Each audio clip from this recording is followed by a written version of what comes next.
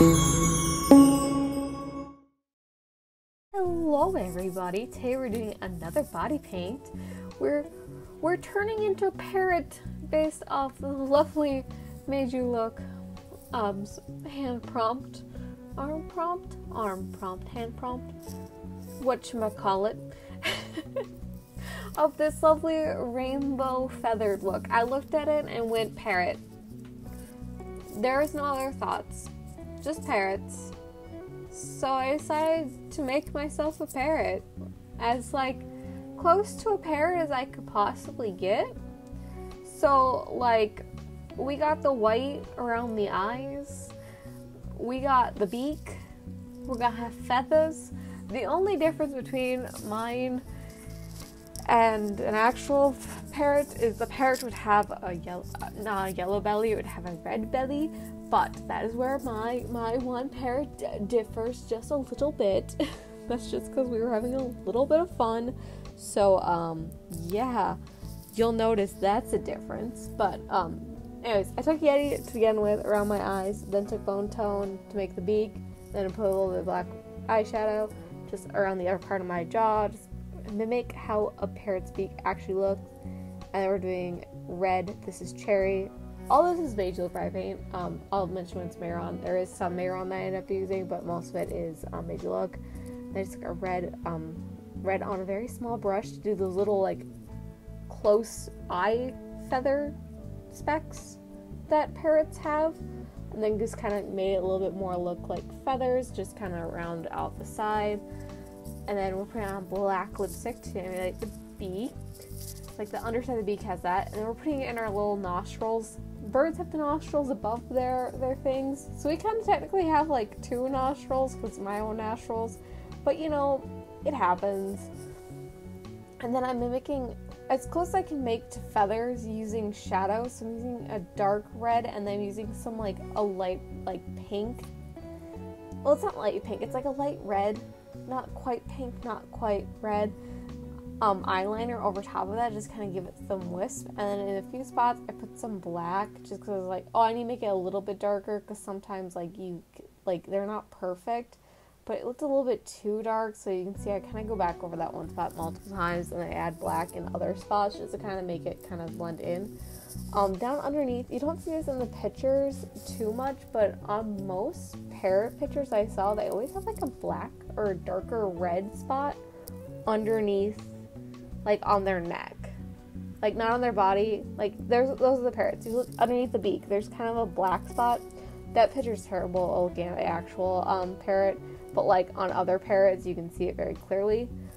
This is where me and chat decided that we were going to do a yellow belly instead of a red belly for the parrot, and that was just to kind of go with more of a macaw. So I'm adding a little bit of separation between where the wings are technically and then where my belly is. And I'm just doing similar to how I did up top. I did darker yellow shadow, and then I did a light yellow on top just to add some depth. And then I'm doing a liner because I'm going to do lashes, because that's just how I roll. And then here's where I'm trying to actually do the more what the actual prompt was. So, oh, I did use orange. I didn't think I used orange. I did. Okay, the orange is Carrot by Madeyewlook, and the yellow is Sunflower. This is the Maron paint at this point with the greens and the blues, and that's just because I had a lime green and a lighter blue that I thought worked better. I did not clean my brush off at any point from going from the red to the blue. And you can tell, but I still love how it turned out regardless of the fact that the colors are kind of muddied between the two. And then I'm just taking a dark shadow of each of the colors in the sections to kind of put shadows of where the long feathers are, kind of like you see in the prompt. As I said, I was trying to go back and forth, trying to make it look like a parrot, my own style, but bring in that element from Madeyewlook's actual body paint. That was the prompt for this. So you'll see I kind of go back and forth a bunch of times like that. And then also I'm going in with a lighter kind of eyeliner, but it doesn't show up too well in most of the spots, so I end up in the end going back over with Yeti and then taking a lighter shade of whatever like area I'm in. So if it's green, I'm doing like a lime green. If it's blue, I'm doing like a teal. And with the orange, I'm using yellow. And then if I'm in the red, I'm using orange over top of the white that I go through. You won't see it for quite a while, but just note that I'm doing like a liner that's supposed to be like a light line, kind of like how Lex has it in her paint, but it just wasn't coming across, so I ended up using a different color in the end. I think you can kind of see it, but it just wasn't standing out enough for my opinion. And I know Lex has hers deeper, like the feathers are deeper than mine, but I liked how mine turned out without going too much on the black. When I added the black, it just seemed too much. You can see it on this side, like really it's too much, but I still really like the look and how it came out, because I went over it a bunch. So now you'll see, here's where I'm adding in the white, and I decided just to go straight in with the Yeti. I was using a liner brush, or not, I was using liquid liner, and then I decided that wasn't cutting it, so I just went straight up with that detail brush and going in with white, and then I'm just going back over top of that, deepening up the shades that got lost, and then just putting a color over top of the white so it doesn't stand out so much in comparison to the rest, and then just putting a little bit of a black in as more of separating the wings from the body, because the wings are kind of inwards in a way, like they're over top, there should be more of a shadow, so I did that. And then on the other side, I decided to do the reverse order. So I started at the bottom on one side, and I was like, that doesn't, like, it worked, but wasn't like the best, so I went the other way, which worked a lot better of defining all of these feathers going down my body.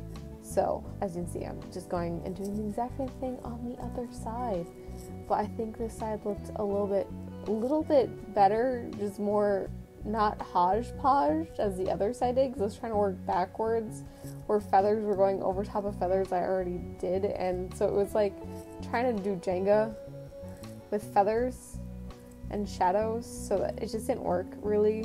So I would have done it this way the other time, but I got challenged to use my left hand, and it just made more sense if I started the bottom area where my left hand was going to be at the time when I got asked to switch hands, because that's a redemption. That's over on my Twitch channel. All this is on my Twitch channel. This took me 2 hours and something minutes to do.